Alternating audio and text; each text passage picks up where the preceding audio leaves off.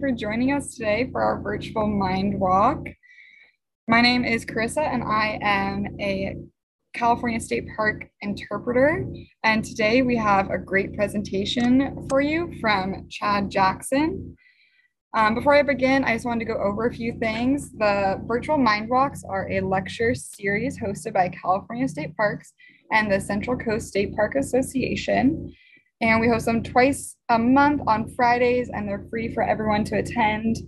You can see the list of upcoming mind walks from the CSPA website. And the mind walk program is underwritten by E. and Mary Catherine Elsroth Fund and supported by the Central Coast State Park Association.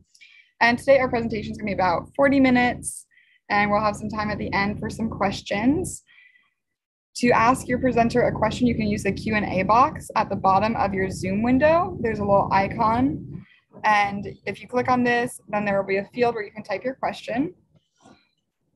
And you can ask questions at any point in the presentation, but we won't get to it until the presentation is over. And also today's presentation is recorded. So if you need to head out early or want to share this with someone else, it will be available to watch next week. And sign up for CSPA's newsletter to receive the link to watch once it's uploaded. Okay, and that is all for housekeeping. Now let me introduce your speaker. Hello, everybody. So this is Chad Jackson. Thank you for joining us again today. Yeah. Chad Jackson was born and raised in Cayucas and received his BS from Cal Poly, San Luis Obispo. He worked in cultural resources since 2005 and worked for Elise Wheeler from 2005 to 2008 and did private consulting from 2010 to 2018. And has since been the Slow Coast District Archaeologist from November 2018 to the present. His interests are conservation of cultural sites, indigenous culture, and modern revitalization. Okay, Chad, if you want to take it away. All righty. Thank you. So yeah, hopefully everybody's doing well today. I'm excited to give you a little presentation here on sort of the Native American history here in San Luis Obispo County. And yeah, I guess most of you know that we have two tribes here in the county nowadays. We have the Northern Chumash and the Salinan tribes, and they are represented by lineal descendants of, they're survivors, I should say, of Mission San Luis Obispo de Tolosa, Mission San Antonio, and Mission San Miguel. And nowadays I work directly with these groups to help manage all the amazing archaeological sites we have, other cultural sites, and working with state parks, our biologists, the public, and the tribes to try to conserve these resources on these beautiful state park lands that we have. And bringing these stories to the public is part of what we do through the interpretive folks and through all of our specialists. And also trying to incorporate these descendant communities, the tribal people themselves, to help tell that story. So today I'm going to give you just like an overview of the Native American history, particularly from an archaeological perspective. It would be nice to bring in some folks from the Northern Chumash and Salinan in the future, and they could, you know, perhaps we could team up and do something more about what they're doing nowadays, but I can mention some of that. But so let me get into the presentation here. Let's see.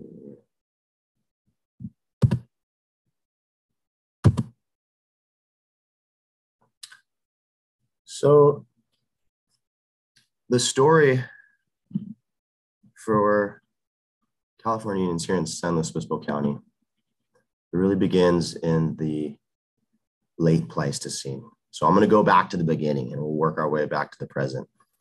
So during the late Pleistocene, as most of you probably are familiar with, it was the last glacial maximum.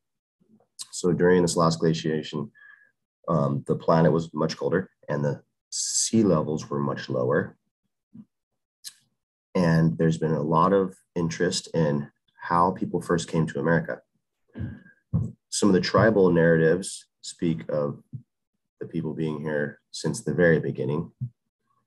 From an archaeological perspective, we're looking for evidence, and there has been a tradition of this narrative of the Bering Strait land bridge and people following Pleistocene megafauna through the ice-free corridor. It came through the center of the continent, basically dumping people out in the Midwest. And that's where it all started. Well, as more research has been conducted, they've come up with an alternative. There's been separate waves of migration into the Americas. And this coastal migration theory talks about people coming across the coast from Northeastern Asia. And these were the first people to come to America, according to the theory. And they followed essentially what's been called, hypothesized as this kelp highway. So they were following the coast on boats and I guess skirting the shoreline. Of course, they were also on land, but this region of the intertidal habitat provided such a substantial, reliable resource base that if there were no resources on land, they would have everything that they needed. So in times when it was too snowed over, too cold during the Ice Age, they had everything they needed here in these kelp forests, which had fish, shellfish, marine mammals, sea vegetables. Of course, they still needed to get fresh water and everything else, and they could supplement their diet, their marine-based diet off of land resources. So as they followed essentially this kelp highway, they came into North America for the first time, and they continued down. They got to Central California, where we are, and there is some evidence that these people were here 14,000 years ago. There is some sites in South America that date to 14,000 years ago. So more evidence will surface as time goes on, but this is a little simulation of the receding of the coastline as the sea levels rose. And you can see it makes sense that they could follow this. And you can see that the waters were somewhat protected too from storms and wave activity. So the earliest evidence here in Central California for people begins in the Channel Islands, which many of you probably already are familiar with this, but back during the late Pleistocene, it was one giant island. And they found Arlington Springs women in the 1950s. In the late 90s, they dated it to 13,000 years ago, which was at the time pretty much the oldest remains in North America. Also in San Miguel Island, the Daisy Cave is another site that dates to 10,500 years ago. Well, here in SLO, we have one of the oldest archaeological sites as well. In the Atascadero area, we have the Cross Creek site, which was 10,300 years old. So extremely old, right here in our county. Also, there are many sites dating to around 9,000 years old. Montana de Oro, Cayucos, Cambria, Pismo.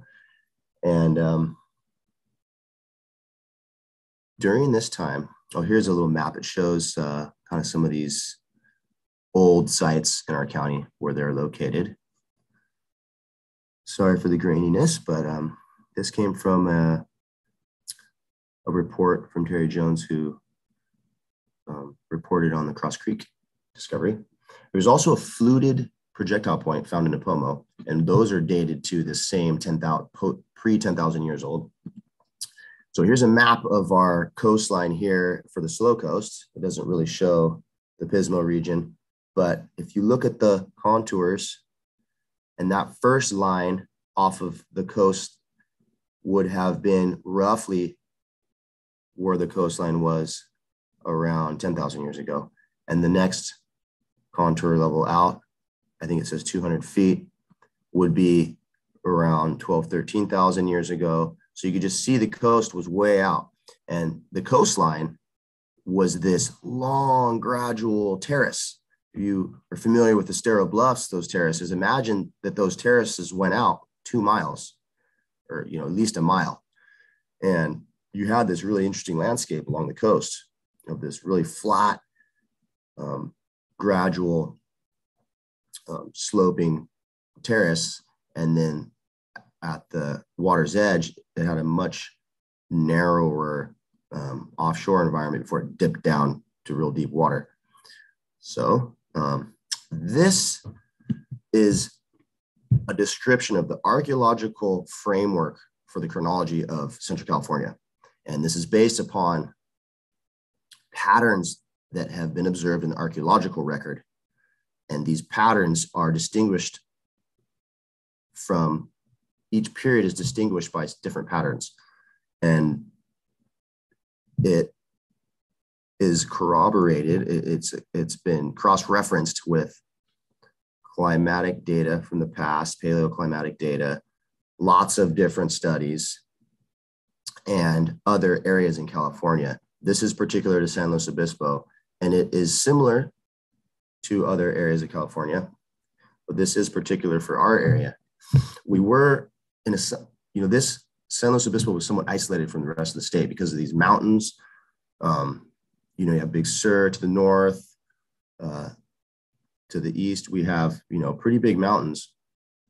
And considering that we had the main Chumash culture sphere in Santa Barbara County, and then we have the Central Valley, those areas were basically the people stayed there. They didn't really go all the way into San Luis Obispo County and back very often. And it shows because there's differences in the cultural, physical remains of the cultures, at least going further back.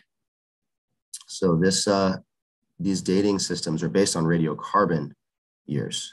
And just a little sort of disclaimer at the bottom, you can read that. But basically, in the 1950s is when they came up with the carbon isotopy-based system for carbon-14.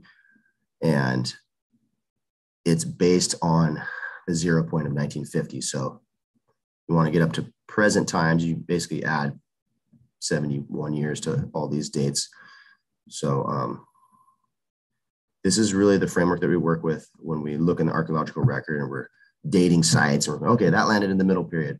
So the earliest archaeological evidence here in SLO, really the archaeological story for the San Luis Obispo begins about 10,000, 9,000 years ago. At this time, the sea levels were still lower. The coastline was still further out. And during this 5,000 year time period, during this milling stone period, a lot of those sites will have been flooded nowadays. So basically around 5,000 years ago, the sea level rose to its present level. Any sites that were along the coast's edge are now underwater. And there could be some survival of those sites, but we know how rough this coastline is, wave activity and sedimentation from creeks. Most of those sites are probably destroyed. So we have lots of sites in this area dating to the milling stone period. Montana de Oroca, I guess I kind of mentioned that. But this is when the archaeological story begins.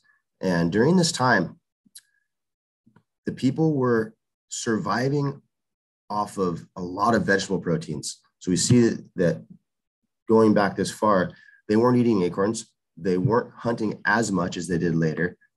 They were harvesting there's vast grasslands. So the landscape was different. There was less oak trees. There was more grasses. And if you guys have seen the fiddlenecks in the spring, the yellow, the Amsinkias, those are high protein seeds. So they were harvesting those, and they were harvesting the chia sage seeds. There's a big craze for chia nowadays because it's so high in protein. So that's what the people were eating primarily.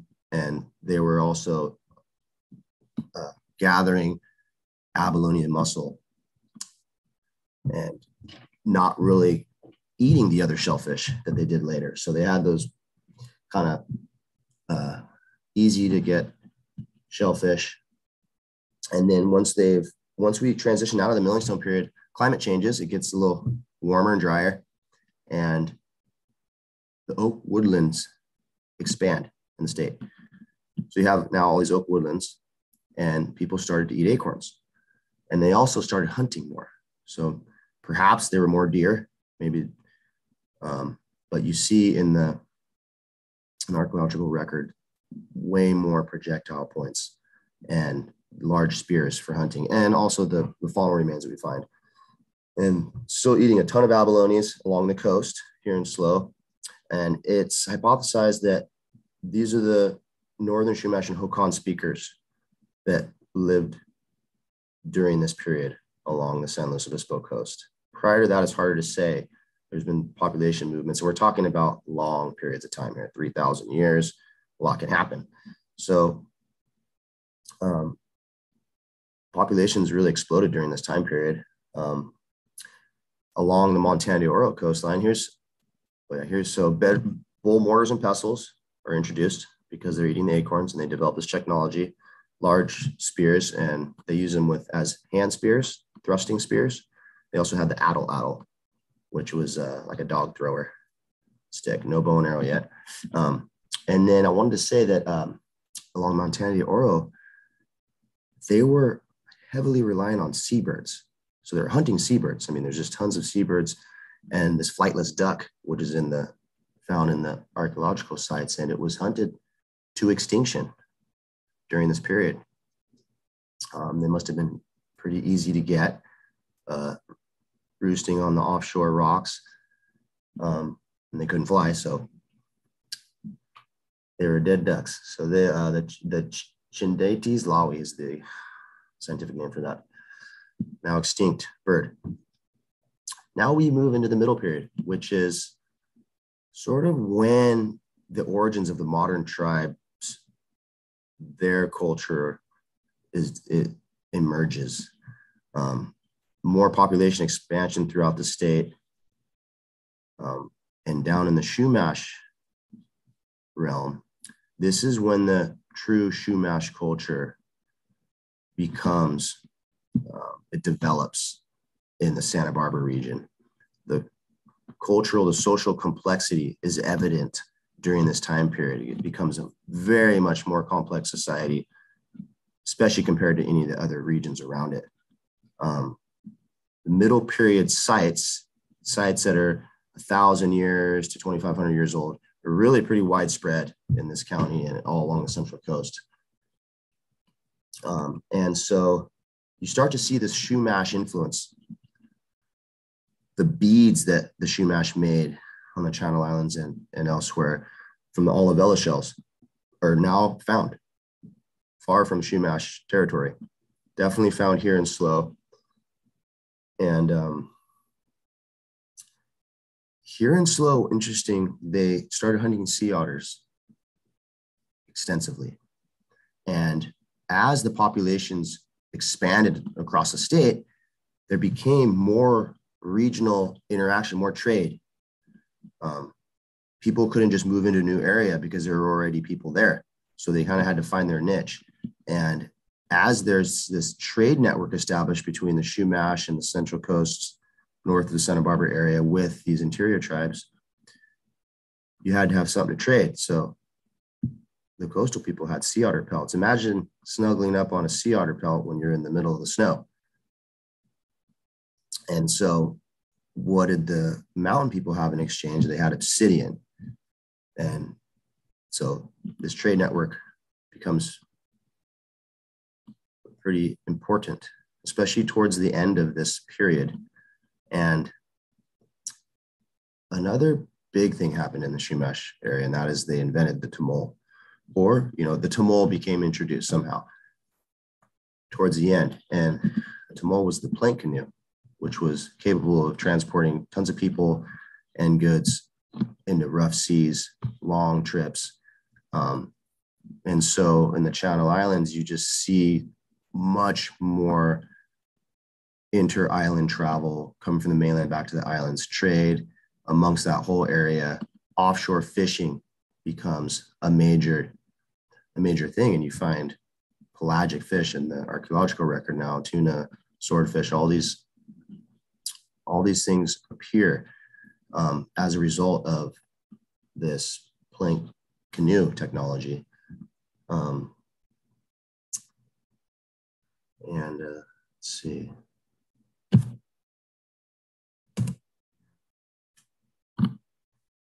So here's these beads to the right here are the Olivella shell beads that were strung and used essentially for money.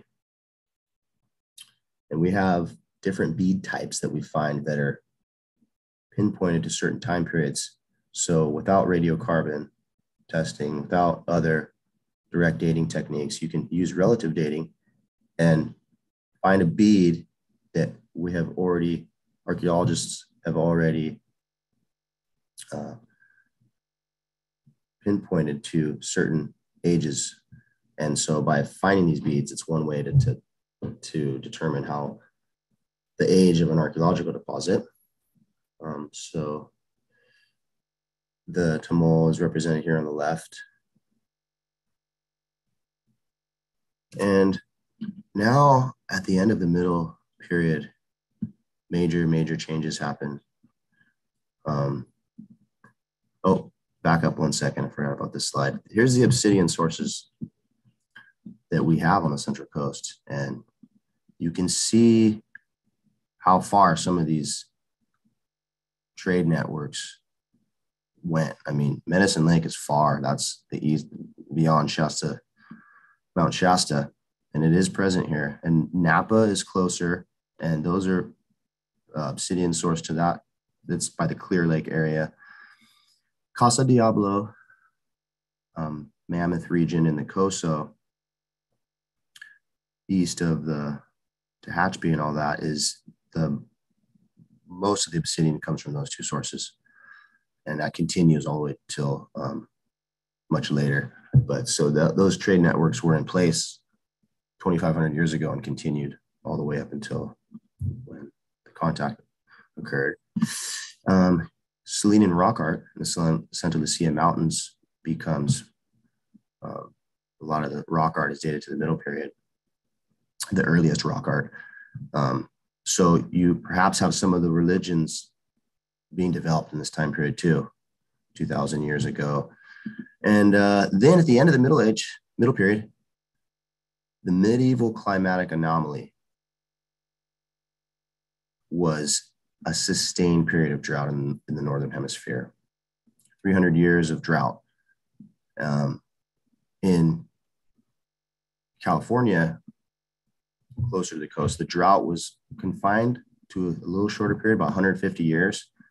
But we all know the impacts of drought on our water supply nowadays. Back then, similar, especially where we had, very like societies that were living along the rivers of the Central Valley and these lakes. A lot of these places dried up. And so people started to move more to the coast. Populations movements occurred. And this environmental stress basically was a catalyst for social change. And this is when the Chumash society really elevated to this stratified chiefdom, which was the highest level of cultural complexity ever seen in California. And this concentration of power, of accumulating resources and controlling who gets the resources and holding other regions, towns, responsible for tribute, things like that, and even slavery. So also violence and warfare becomes much more evident. Okay, that's a strange beat. Because there's so many people in the interior that are in areas that dried up, they had to move on. Similar things happened in the Southwest, where the Anasazi, other people, they could no longer do what they were doing in the past because of these droughts. So as these different populations came towards the coast, they brought with them, we had cultural mixing. And so Salinan groups probably incorporated and brought in other tribes and learned different things. When they did, they brought the bow and arrow. There was no bow and arrow before that in Central California along the coast. And so now we have bow and arrows, and we have more violence. There's a very interesting site at Coon Creek where it's dated pretty much confined to this time period where we know the droughts were occurring, and Coon Creek has a perennial stream there. So when all the other watersheds were dry, this one still had water. You also had all the coastal resources. So if there was way less animals in the interior because it was dry, oak trees weren't producing as well, you still could depend upon these marine resources that really weren't affected. We have to the right here, these smaller projectile points are bow and arrow points. And prior to 1,000 years ago, there were no points of this type because they didn't have the bow. And then circular fishhooks in the Chumash area and here become introduced. So heavier reliance on fishing. As I said, less animals and land to depend on, more fish.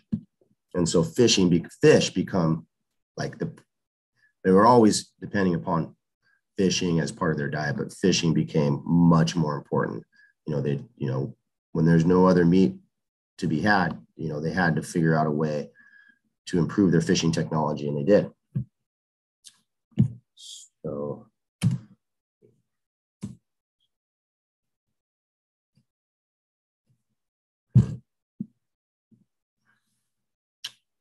as we transitioned out of this, the middle late transition is what this period was called. And right around 1200 AD, the drought subsided and we get a climate similar to today. Of course, we have cyclical droughts and stuff, but it wasn't so sustained. And so things were a little bit alleviated. And we now have these very complex societies in place. Violence is still a thing. There's territories are guarded. People are more sedentary. They're living in permanent areas. And this is when the Chumash culture peaked in its complexity. And we see it in some of the early European documentation in the archaeological record. And these are the cultures that we now identify with. The Salinan people here in Slow, and the Chumash people, northern Chumash people. This late period, this is when these cultures carried through to historic contact and even to today. And so this is really when we get into the modern tribal identities are associating with these patterns, these cultures, this heritage here. And there's lots of literature on the Chumash religion and stuff like that. I'm not going to get into it so much today, but it's very interesting. There was, like I said, this was the most complex society ever to occur in California. The Northwest cultures were similar. So if you get up into Humboldt and north of there, it was similar. But for a non-agricultural society, this chiefdom level, these are anthropologic terms, sort of the chiefdom societies, like varying levels of complexity. So you have bands, which is like nomadic hunter-gatherers, and you have tribes, which are more organized, and you have chiefdoms. And obviously big man cultures kind of thing. They have like powerful chiefs that run the show. Sure, there was women, very powerful women too during this time period. And they really commanded the rest of the people around. And I'll get into a little bit more of that in a second. But there was one thing that is evident in the archaeological record and through some of these early Spanish accounts, is that the complexity of the culture peaked. But what we see after about mid 1500s is that it went back down, and places were abandoned for a while, maybe 100 years. What we think is that the diseases that were already impacting native people in Mexico and other parts of the continent made its way across. Even though there were no Europeans here, the diseases made it here. And stories of, the white man and ships and all these things affected the cultures. And of course, we have these early Spanish accounts here along the coast, starting with Juan Cabrillo in 1542. And these Spanish explorers made very brief visits. And so you can imagine they show up and then they're gone. And so the people are just sitting there left to just come up with all kinds of, guesswork upon what's going to happen now. And that really affected society. I mean, it could cause a crumbling of society just based on, inner tribal violence that could result from it. And also these diseases that made their way across the land from Mexico. And so some of these early Spanish accounts are very interesting. As I said, Cabrillo was the first, and he documented lots of people in along the Central Coast in Santa Barbara and in Avila.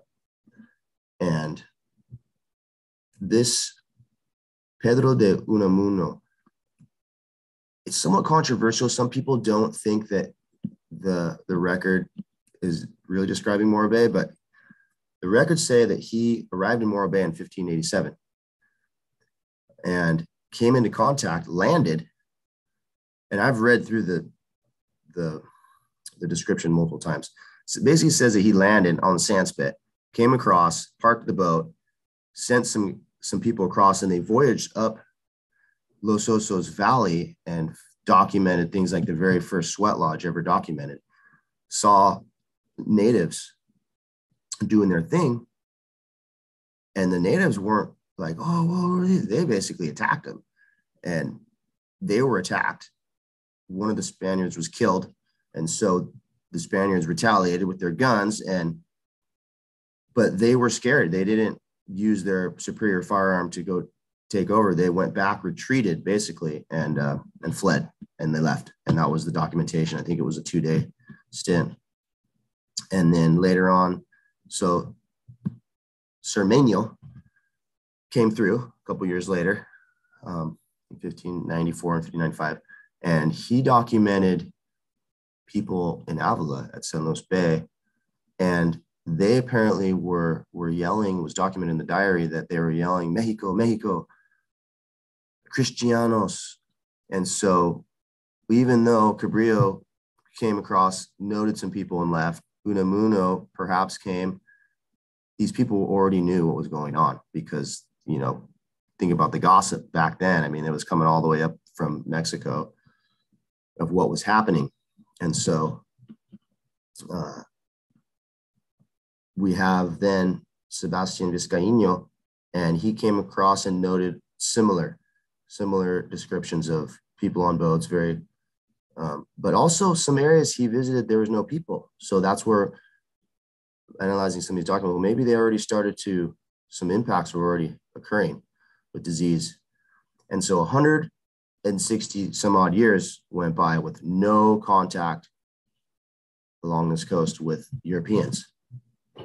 And so what happened in that interim, you can just imagine. Obviously, word on the street coming up across the landscape talked about, they learned what was happening elsewhere. But the beginning of the end was with Portola, 1769. Here's a couple maps. See just what these expeditions were coming through the area.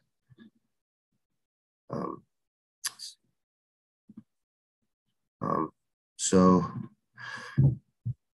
the first overland expedition by Portola in 1769, when they decided, finally, Spain decided they're going to colonize California, Alta California. And they did their voyage for their overland expedition from San Diego to look for Monterey. They didn't find it the first time. They came back. They noted all these different native communities in the Central Coast. Chumash people, of course, in Santa Barbara, but also they noted along the Salinas River Valley, 20 towns from San Luis Obispo to Soledad, roughly. So the Salinan people were thriving, and they finally, second time to try to find Monterey, they found it, and they established their second presidio, because they already had a fort in San Diego, established their presidio in Carmel. And then they came back, okay, we got to go back to where all those towns were and set up a mission. And so even though it's the third mission, technically, in California, San Antonio de Padua, it was really the first mission established strictly for converting the Indians. It wasn't necessarily a strategic port like the other two were. And so they established Mission San Antonio in 1771. And they started bringing people there, and then they went and established mission in Los Angeles next amongst the Gabrieleño. And the very next year they came up and they came to Slow, and they set it up right next to a village. And thence began the mission records, of course, telling us what was happening, but they started recruiting the people and bringing them in. And then San Miguel was established 5 years later as a middle point between San Antonio and San Luis Obispo, because it was really far. And there's a lot of people that they just couldn't get to. A lot of people were still holding out, and they weren't coming to the mission. So they said, we need to set up another one. And so all our mission records tell us a lot about the demographics. It's the baptismal records talk about the villages you came from, the language you spoke, marriage ties. Let's see where I go into that. Okay. And so a lot of what we know about, what the landscape, the cultural landscape, where were the villages, what were the relationships between them? It comes from these mission records. And so a lot of changes occurred in a pretty short time period. Here we have the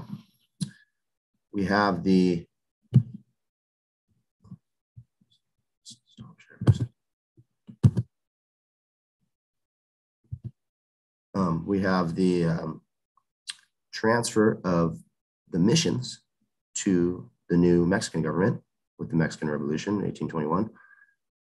And it took a while. The missions still ran for a long time until the 1830s that they secularized the missions. Secularization of the missions, meaning that they were no longer controlled by the government. They let these different landowners and basically turned them into ranches, essentially. So all the mission lands became now, part of this new Mexico that's bringing settlers, that's started industry, cattle industry. And a lot of the people that lived on the mission started working on these ranches. So the Salinans and the Northern Chumash people basically became indentured servants.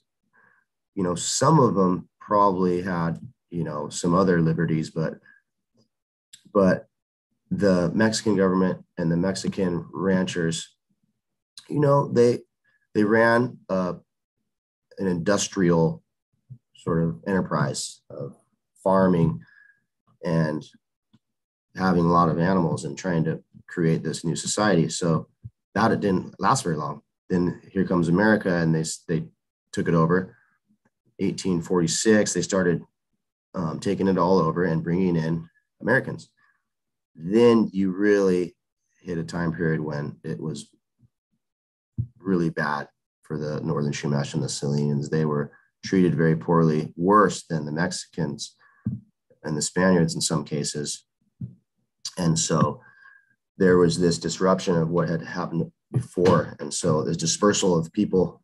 Luckily, some of them stayed in the county, and they made it onto some of the ranches that were then, people were then able to, the ones that had retained knowledge from the old days were able to then tell these early ethnographers about their cultures. Because that time period after the missionaries, nothing was really recorded. And so the first ethnographers that became interested in recording these cultures began here on this list of these ethnographers. And this is where there's a plethora of information about the cultures of the Salinan and the Northern Chumash, as long as many other California Indian groups.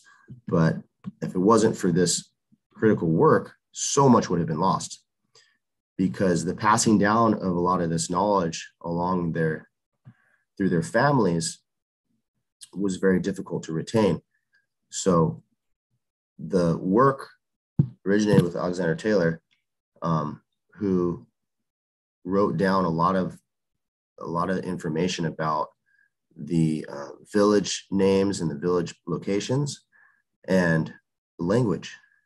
And H.W. Henshaw in the 1880s, he spent time in San Luis Obispo with both Northern Chumash and Salinan survivors and did a lot of work for language, which then contributed to John Wesley Powell's book, Linguistic Families of North America, North of Mexico, in 1891. And that described, I have a map here, described these language families that were then looked at and sort of refined. But then you have C. Hart Merriam, 1902. He did a lot of work. He lived with the people. And so the Salinan consultants for these ethnographers, there was several of them. They knew all about the old ways. They had retained it and were able to pass that knowledge on. And we have some of these informants, Salinans and Chumash. Rafael Solares here. J.P. Harrington was a very famous ethnographer. Fernando Librado here on the left, he's the one who basically told J.P. Harrington all the information that he then used to write books about the Chumash religion. Of course, some of that information was also passed down through the lineages. And so we also have to honor the information that modern day descendants also have to share. But this ethnography work was really important. And we had Rosario Cooper, who was the last Northern Chumash speaker, was an informant for J.P. Harrington. And a lot of what the tribe's done now is they've been able to listen to her recordings, the Smithsonian, and revitalize their language. And here's some Salinan Indians here at Villa Creek and Cayucos. They had a ranch that many Salinans moved to. And here's a list of village names. I'll leave that up for a second. And these were recorded. Some of the spellings are the different spellings for different ways to spell them, but these came from just one of the several sources. This is mainly from originally recorded in the mission records. They would write down the village that the people came from. And it wasn't very descriptive. It'd be like 20 miles west or 2.5 leagues west of the mission San Luis Obispo along a creek. And then some guesswork is involved. But then later, these ethnographers, one in particular trip, J.P. Harrington traveled with a few of the Salinans down the Toro Creek and all the way up to San Simeon. Along the way, his informants told him what the place names were called. And so he wrote all that stuff down, and they later cross-referenced it. Oh, that was the same name for this, the village in Cambria or in Cayucos. And here's another map here. It shows sort of a bunch of different village names, lots of question marks next to the names there. But this is some of the work that I'm doing now, is to try to, look at some of the archaeological sites, see if we can find new data and confirm that, oh, wow, this site is, the village of such and such. And so that's something that archaeologists now dive into. It's difficult work, but it's really interesting. Here's another map showing some of these places. Chocagua is recorded multiple times as being right there at Morrow Creek, just north of the rock. Sepato is Avila, and that was a major spot. Here's some of the stuff along the Salinas area, some of the village names. You can see these were also coming from that ethnography work where they traveled around with those Salinan people and had them tell them exactly where the village was, what the name was. And pretty amazing work to do this and feel confident that you now know where that village was, because it was really difficult before. It was just guesswork, like I was saying. So the languages are super important. I try not to drag this on too much, but languages, Chumash and language families are the oldest languages in the entire state, if not the oldest.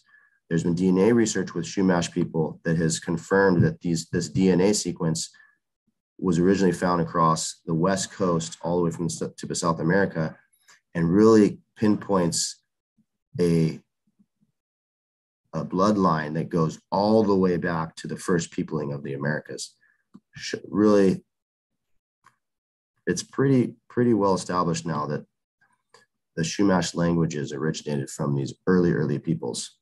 The Northern Chumash language is its own language that diverged from the regular, not regular, but the other groups of Chumash families up to 9,000 years ago. So that just shows that these people were isolated from the other Chumash people, and they developed their own culture and their own language that diverged. And even the early ethnographers said this is a different language altogether. It was later found that it was related, but so much different that it was its own isolated group. Chumash comes originally from these ethnographers. They tried to lump everybody into one category, so they called them Chumash, when really Mishumash or Alchum were terms from Santa Rosa Island. And it later just became a descriptive word for all the people who spoke these Chumash languages. Here's some modern day descendants. To the left is Leyland Olivas Odom, who passed away just about a year ago, but she was one of the primary Northern Chumash people in San Luis Obispo County who did so much work to help preserve sites and work with her culture. And now her sister, Ona Tucker, is sort of the chairperson for the tribe. So Salinan language is also very interesting. It developed out of a Southern Hokan language family and also diverged around 9,000 years ago. So it also developed here in the Southern Monterey, northern San Luis Obispo County. And so these people were also here for a really long time and isolated from the rest and kind of took their own trajectory. And there was a lot of ethnographic work to record the language, the Salinan language. So the tribe now has a lot of resources to find their language. I was going to try to do, there's time. I know we're sort of want to leave a little bit of time here for questions, but let me try to do something real quick. If you guys,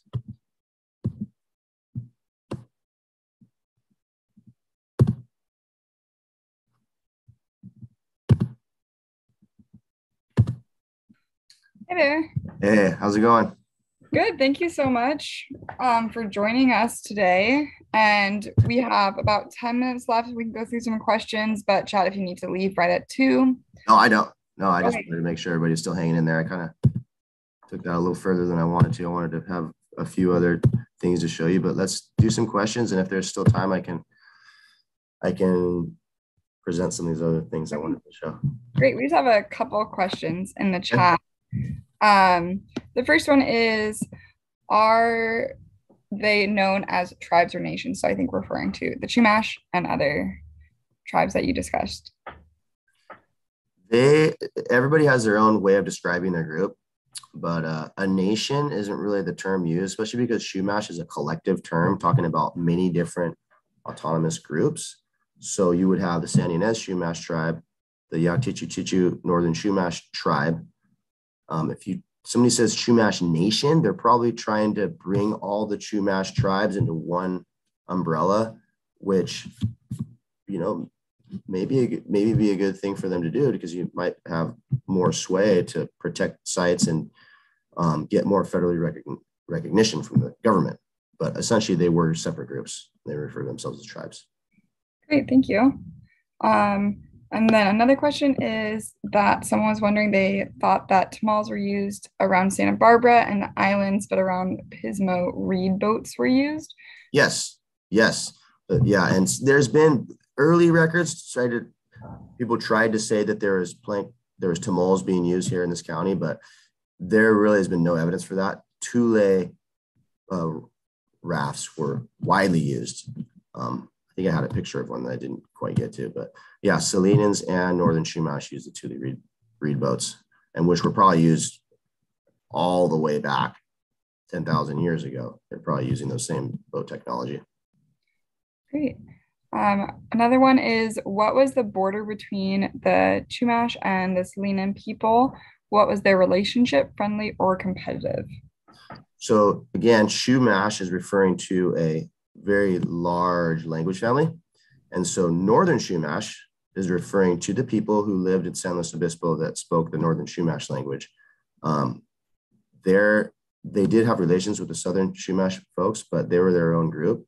And so the boundary between the Northern Chumash and the Salinans, it's controversial because modern day groups want to have territories so that they, can do different things. But really, the Morro Bay area looks to be most probable the real transition zone. So it wasn't a hard line. And you're talking about at the time of historic contact, because when we're looking at 10,000 years of life, here, there wasn't always this definitive boundary, but during that time of the missionaries and the early Spaniards, they talked about this area from Morro Bay basically to San Simeon being this mystery zone where this Playano language was spoken. Some people have tried to say it was Chumash language, or Northern Chumash language. Other people try to say it's a Salinan language. There's been a lot of research done into it. It pretty firmly shows it was a Salinan language, but it's more of like a hybridized language where they had Northern Chumash and Salinan influence. So everything wasn't so cut and dry. And they also talk about, the Salinans obviously talk about Morro Rock in their mythology. So it's very clear that they came to Morro Bay, and that could have been sort of being such a big landmark. That could have been really the cutoff point. But if you ask the tribes, they'll tell you different. So tough question. I'm sure everybody asks me that too. Great, thank you for that. I will just say, at state parks, we have to recognize both tribes as being as San Luis Obispo County being their ancestral homeland. So we don't draw a boundary line either for state parks. We basically say SLO County, Salinan, and Northern Chumash, and leave it at that. Great, thank you so much. One more, I think you kind of touched on this, but just the Salinan language, how is it related to Salinas Valley? So I think the name mainly is what that question is. Yeah, it was another term that was created by first Spaniards and then later Americans to describe people collectively, whereas within the Salinan language area, you had all these different autonomous groups that they didn't even necessarily communicate with one another, all across that whole landscape. So they did all speak Salinan languages. The term Salinas comes from, salt, place of salt. So at Soledad is pretty much the cutoff for the Salinan language. So everything north of Soledad was different Costano and Ohlone speakers. So the city of Salinas is far from Salinan territory. But San Antonio River was where they put that first mission. That was sort of like the big heartland of the northern Salinan groups. They spoke the Antoniano language. And then kind of going off that question, how many language families are in California? Do you know? California was essentially the most linguistically diverse place on the planet. Papua New Guinea was similar, if not maybe more languages there, but it's a crossroads from cultures. So Some people say 80, some people say 100. It kind of depends on where you draw those lines, because within the Chumash language family, there's 8 languages at least.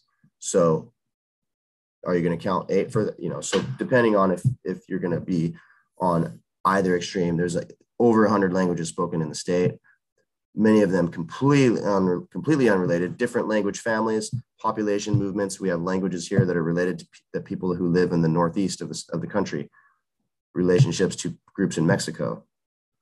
And then some of these really old languages like Chumash language family that started here and they're isolated from the rest of the world. So very interesting. Language stuff is super interesting. Great, thank you so much. And then also someone is wondering if it's possible to visit the X Creek site in Atascadero. No, that site is not, there's nothing there. It was part of a project and it was found buried. So a lot of these archaeological sites are very discrete deposits and there's nothing to see. I mean, a lot of them are reburied afterwards to protect. And so and also it's also confidential. A lot of the archaeological sites, luckily here at state parks, we have protected land. So you can go visit some of these places. And part of my job and working with the tribes is to try to keep the disturbance to a minimum when you have people walking and checking out the archaeology. I do encourage checking stuff out for sure. But a lot of those really, really old deposits are deep. So, they've been buried by sediments over thousands of years. So you can't even see the part that's, say, 9,000 years old, but it's down there somewhere. Great. And one more question came in. Are the cultural events open to public? So I think that's referring to the Northern Chumash and Salinan people. Yeah, well, sometimes like they've done stuff in More Rock and that's sort of out in the open. And there's the powwow down there in Santa Ynez. So it depends. The ones that are public will be advertised and you'll see them, but they definitely also have their own private stuff that they do. But anything that you see either on the advertised or it's right there out in the public at a public place, then it's most likely viewable. Always be respectful, because even sometimes when we have these events, you get a lot of people that are a little bit invasive. So, I'm sure most people know, the boundaries of trying to be respectful and not. But it's really cool to see. I really enjoy seeing Native American culture here and seeing people, descending communities, able to practice and honor their traditions and still do things. And I think it's important for the public to see that and not have it be behind closed doors, because it's part of this whole narrative is like retelling the story of California and having these Native people be here, be visible. Great. Thank you so much, Chad. We got some good comments thanking you as well. And thank you everyone else for joining us on this virtual mind walk. And then for all the attendees, when you exit the webinar, there's going to be that short survey that appears on the screen. It's not required, but it'd be extremely helpful for us to get your feedback about this. We appreciate your time and everybody have a great weekend. Chad, is there anything else that you wanted to say to the group?